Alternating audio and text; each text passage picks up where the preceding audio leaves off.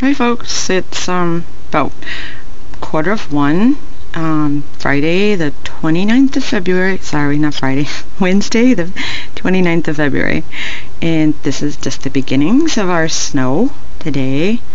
They predict anywhere between 6 and 12 inches. I guess it depends where you are. But that was the winter weather warning for south central Massachusetts.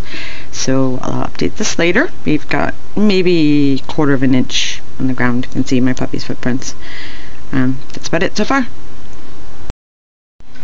A quick update at 4:30, and the snow is coming down really fine. You can probably see it, maybe just a little bit, but it's very tiny flakes, and we probably now have about 3 inches, maybe 3 inches, maybe 2. Hard to tell.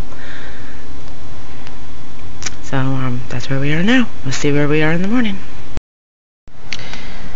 Well, it's 10:20 on March 1st, and here's what we got for snow.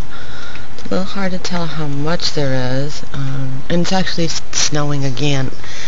Very fine snow. Let's see if you can see it. Maybe, yeah, against the dark green of the house. Real thin. I don't think it's freezing rain. I think it's snow. It looks like snow. It's hard to tell. So sorry about that. I'm inside. The doors want to shut on me. Hard to say. Let's see. I think maybe we got 6 inches. I'm looking at the table.